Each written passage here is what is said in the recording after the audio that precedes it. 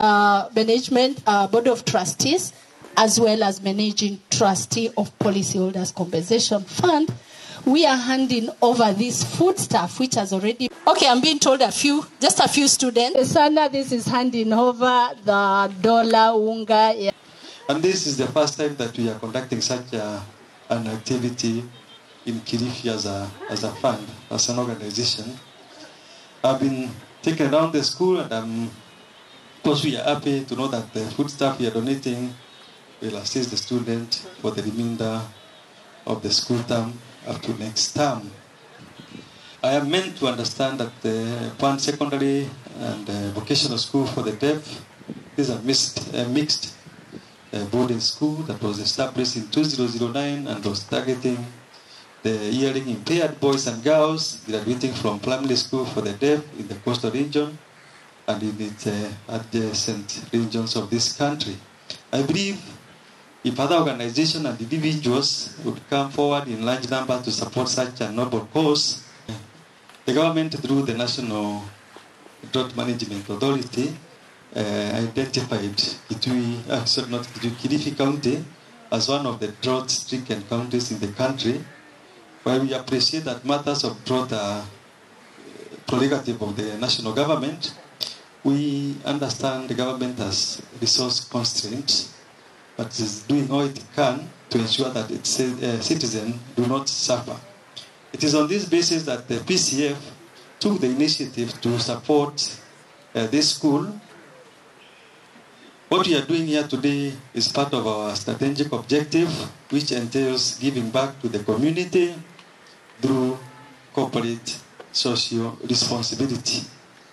Since the establishment of PCF, PCF has continued to foster mutual relationship that are aimed at providing long-term benefits to our stakeholders, including communities.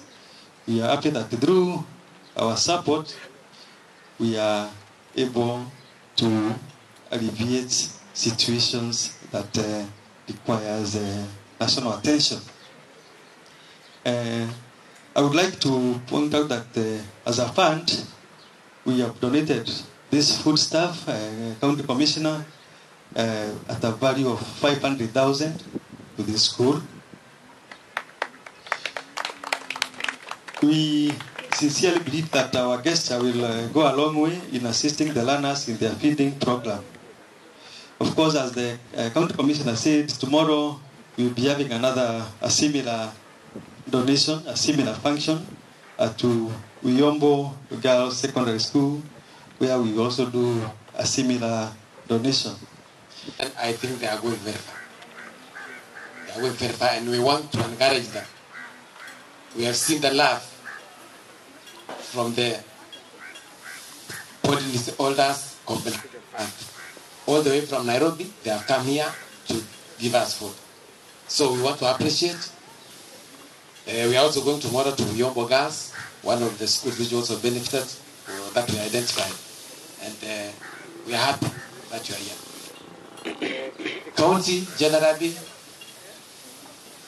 is known that there is a drought. So far, the government has intervened. We've been giving out relief food to the public, and we are happy that we have not lost any life as a result of the drought. MT, when you go back to Nairobi, you told me that you have been coming here and you know what is happening here in Kilifi. Maybe in your next CSR for the next financial year, we also encourage you that you come back again. We identify more schools. We have more schools. Not necessarily this one alone, we have more schools.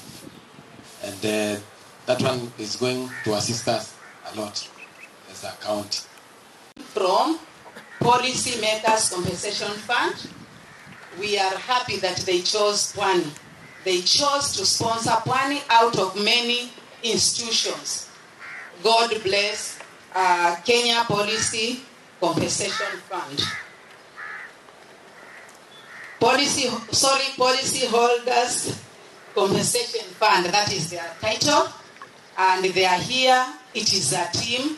We are going to introduce them so that we know who they are.